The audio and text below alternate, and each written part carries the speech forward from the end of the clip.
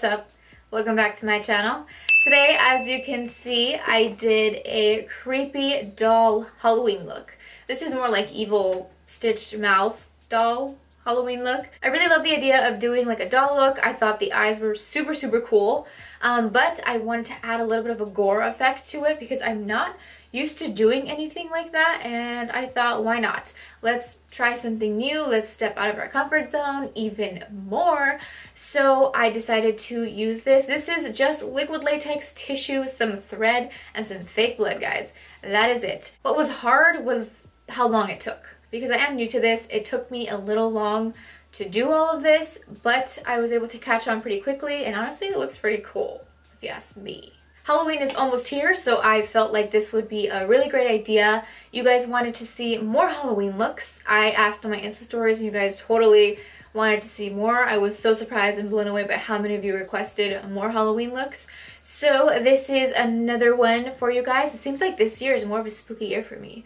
Last year I did more like pretty stuff, but this year I really wanted to go in on the gore, so I did more like spooky looks this year. Might even do another one, not really sure. It might be cute next, who knows. Not sure what I'm gonna come out with next, but if you guys have any recommendations or any requests, please put them down in the comments. I would love to see what you guys want me to do. And before we get started, please don't forget to give a thumbs up, subscribe to this channel, and hit the bell for notifications so that whenever I post a video, you guys know what's up. If you'd like to know how I got this evil, creepy doll Halloween look, please keep watching. First thing I did was prep my eye with the Tarte Shape Tape. I'm gonna try and keep this video pretty fast because this is gonna take forever. I'm gonna go ahead and try and talk as quick as I can and just show you everything. So most of this video is probably gonna be like in super speed. So I'm gonna take the Pinky Rose Cosmetics Earth Hue palette. It looks like this, and I'm gonna go in with this shade right here. I'm taking a Sigma diffused crease brush, and I'm gonna start applying this slightly above my crease. I'm basically just doing this like in back and forth motions to make sure I get a nice blend above the crease.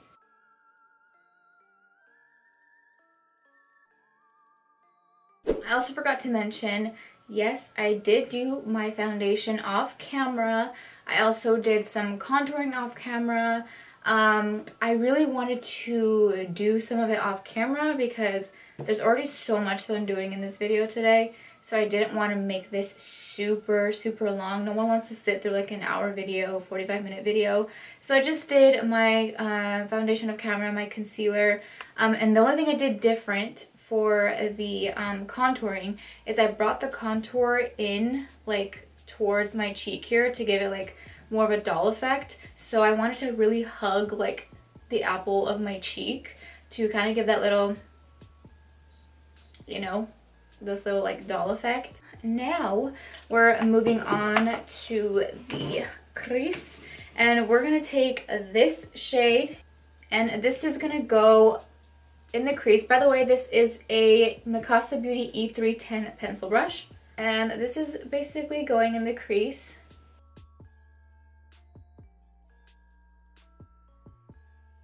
Now I'm going to go back in with that Sigma diffused crease, and I'm going to blend out to diffuse the shade that we just added into the crease. Hold please. Next, see that? My claw did that. I'm so disappointed in myself. It's such a nice shade too. Okay, so now we're gonna go in with this shade right here. It's more of like a brick color, like a burgundy-ish brown toned color. So I'm gonna take some of that with the same pencil brush, and I'm gonna apply that like right into the crease, like right where it folds.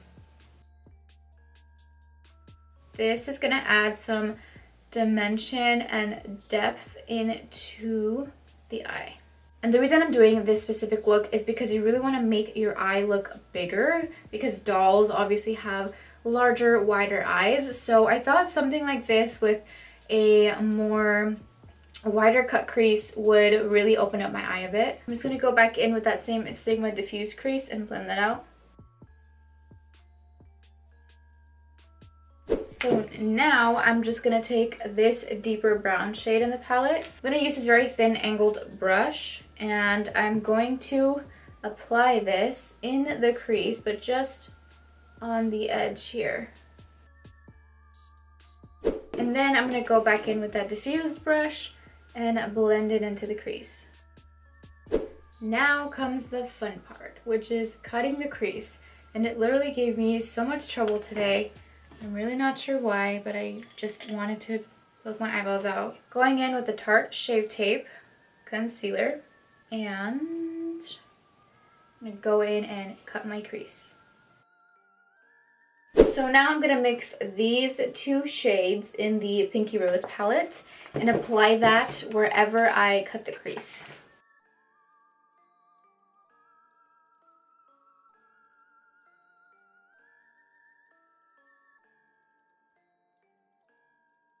So now we are going to do some eyeliner. So we're going to use the Kat Von D Tattoo Liner in the shade Trooper. This is my favorite liquid eyeliner. And I'm just going to start from the center of my eye. I don't want this wing to be dramatic. This is a small wing because then we're going to attach this white part right to whatever wing that we create. Careful and not to make this eyeliner too thick. If you put too much eyeliner, it'll close your eye again and then it won't look as open.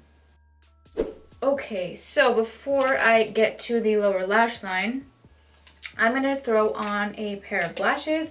This is the Boldface Makeup Lashes in the style Power Pair. The awesome thing about these lashes is that they have a thinner band with the same 3D lash style. So I absolutely love it so much. If you have time, go check them out. So now is probably the harder part of all of this, and that is creating this very open eye doll-like kind of look to the eye. So to start this whole thing, I went in with the NYX retractable eyeliner. This is in the color white, obviously. And I'm going to take it down. Basically, we're creating a fake waterline.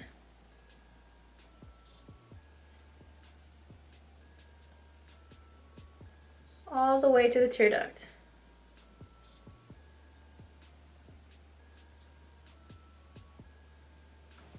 I'm also going to put some in my waterline. Now that I kind of have a little sketch of where I want to apply that white, I'm going to go ahead and fill it in. Oh, I just got some in my contact. That is a weird feeling. So now I'm actually going to go in with these little Halloween cream paints that I picked up. I'm going to be taking this white shade just so I can intensify the white color that I put with the liner. I'm just taking a thin little brush. This is just gonna intensify it.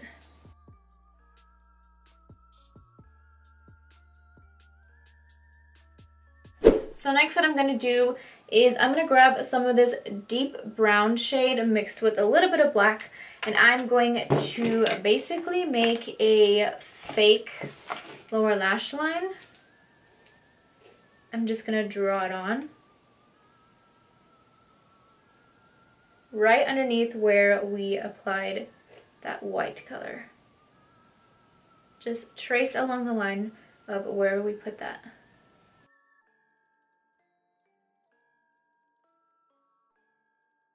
So I'm going to go back in with those first two red shades that I took from the Pinky Rose palette, and I'm just going to grab a little bit onto my brush and smoke that on the fake lower lash line that we just created.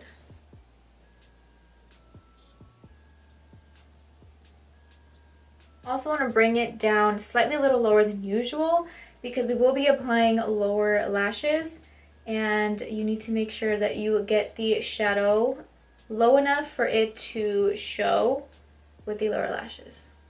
So now we are going to add our lower lashes.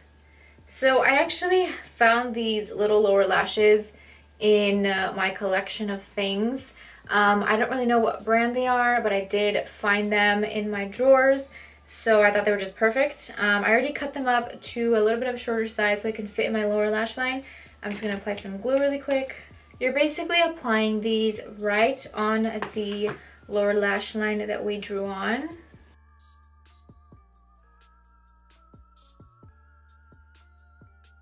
So I did end up on this eye drawing on a little bit more lashes to create more of a dramatic effect. So I'm going to go back in with the Kat Von D tattoo liner and just draw a few more lines right underneath.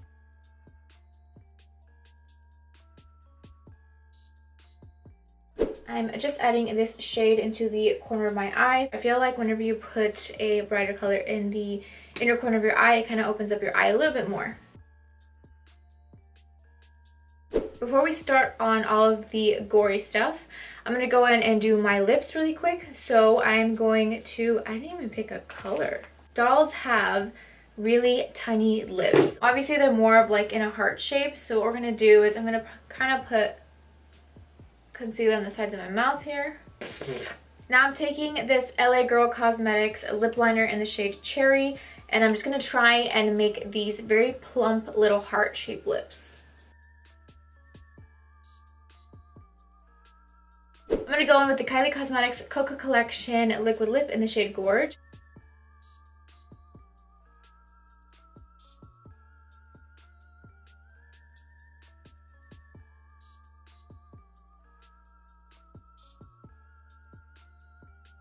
Okay, so obviously dolls have super rosy cheeks. So I'm going to go in with this Sigma Aura blush powder. This is in the shade Nymphaea. And I'm going to apply some of that to the apples of my cheeks. I'm going in with this blush. Like I want it to look like a real doll. So, dolls also have freckles. I don't really have like any brown paint. So I'm going to take this MAC Cosmetics Retro Matte Liquid Lipstick in the shade Chocotease. It's like a really brown shade. And I'm going to take this Mikasa Beauty E110 brush. This is a very small, pointed and defined brush. And I'm going to attempt to do some freckles. I'm really not sure how this is going to come out. I've never really tried it, but let's see.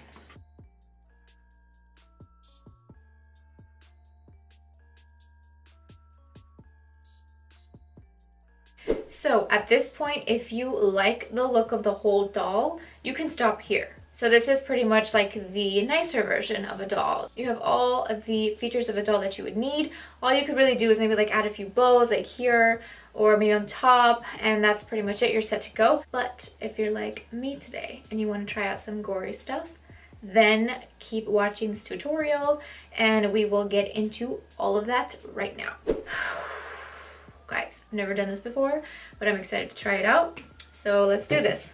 Alright, so I have some liquid latex that I literally ran to Party City and bought, as well as some Blood FX. This is premium. This is the Tinsley Premium Hollywood Blood FX. It's basically just a little bottle of drying blood. This is safe and non-toxic. Both of these products I picked up from Party City. Super quick, I just ran down there because this was a very last minute idea. I have these little sponges from Ulta. These are the little beauty wedges. And this is perfect because it has like this thinner edge. So what I'm going to be doing is putting like a cut. I'm not going to put like a stitch through the mouth. I thought it would add like a cool creepy effect, which is not like crazy because I'm not trying to go like super crazy yet. I don't think I'm there yet. But I thought this was a pretty cool idea. I was either going to use like staples, or I actually thought that thread would be cooler. So we're going to be using this thread here. I'm going to take the thinner edge of the sponge. So I'm going to start from the edge of my mouth. So this is kind of like a bit of like a Joker effect, like Joker's mouth.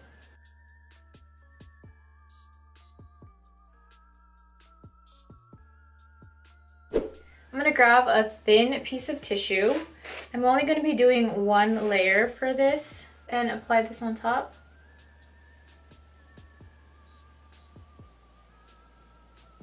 And then just remove whatever you don't need. Like this here. Don't need that. Don't need any of this.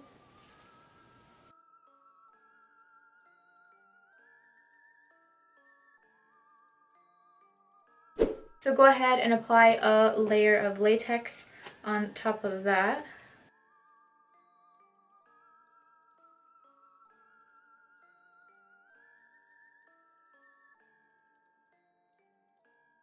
I'm going to go ahead and do the same thing to the other side.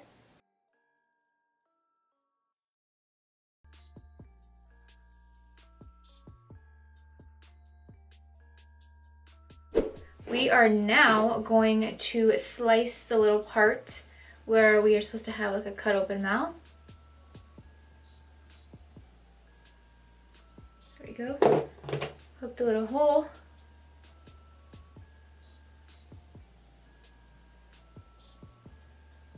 No, I'm not cutting my skin, even if it looks like it.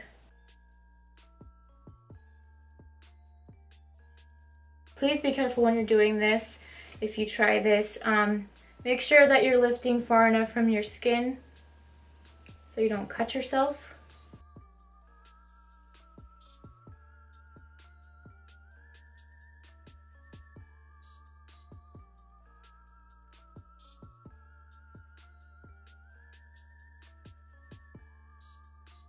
I had to cut this side open off camera because I had a little difficulty cutting it. So basically I put it on and then I let it dry off camera before cutting it and making it look like my mouth was cut open. So now the little parts are cut open, and what we're going to do now is start to apply foundation to blend it in with our skin color. So I'm going to take my Tarte Amazonian Clay foundation. This is in the shade Tan Honey. And I'm just going to blend it in.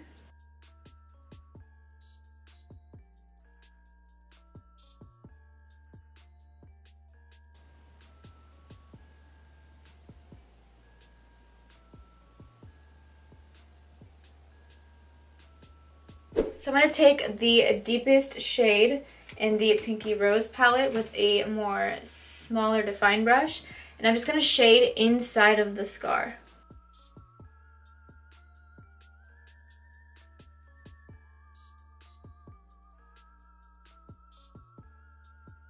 I'm also going to pull at the ends of my scar to kind of stretch them out and make them look a little bit more realistic.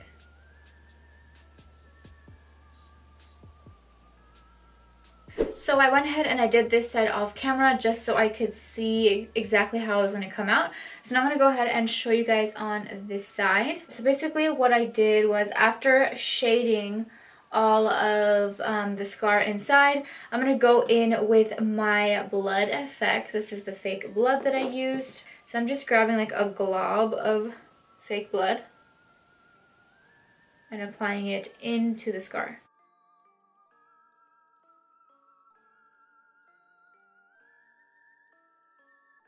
Now I'm really going to take like big globs of it and put it inside just to make it look a little bit more clotted. Okay, so really the hard part of all of this for me is putting the little strings. It was so tricky for me to figure out how to do it. What I'm going to do is grab a little bit of liquid latex, and then what I did with these little threads was I kind of dirtied them up. Like I grabbed a brush and kind of put like black and brown eyeshadow over them. They're not super dirty, but I kind of went over them a little bit after I put them on my face. I like held it there and I turned it over and went like that. Oh, see, it's hard.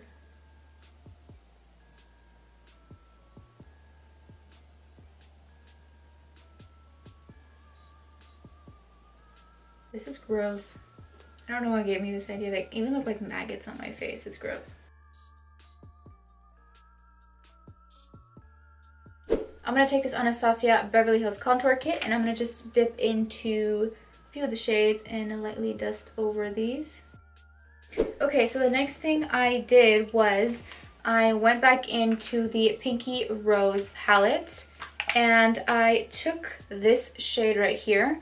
So what I'm going to do is grab some of that on my pencil brush, and I'm going to shade the edges of the threads. So I'm going to take more of that fake blood. I'm going to put like a glob of it at the very end of the thread.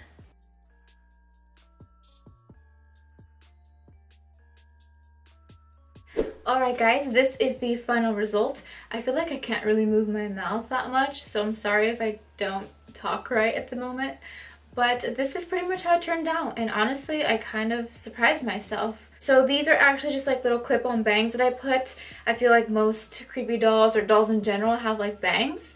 So instead of going out and buying a wig, I just tied up my hair in 2 little ponytails, and then at the end of the tutorial, I just clipped these on super quick. I've never ever tried anything with liquid latex or any SFX stuff, so this was pretty cool. It isn't professional or anything, but I'm still pretty proud of myself. I think this is pretty awesome. But I hope you guys like it. Let me know in the comments below what you think, and if any of you recreate this look, please feel free to tag me. I would love to see your guys' recreations. Thank you guys so much for watching. Don't forget to give a thumbs up, subscribe to this channel, and hit the bell for notifications so that whenever I post a video, you guys are the first ones to know. Happy early Halloween, everyone, and I'll see you in my next video. Bye! Okay, so I'm going to go in with that red shade, and I'm nervous. I feel like I have like a very Wednesday Addams vibe going on right now. I'm weirder than you guys think. You guys never just seen the real me. So what I did was I grabbed a little bit of liquid latex.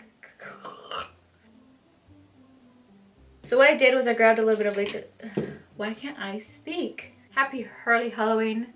Oh, that's right, because it's 3 a.m. in the morning. Oh my god. So what I'm going to do is grab a little bit of take like 5.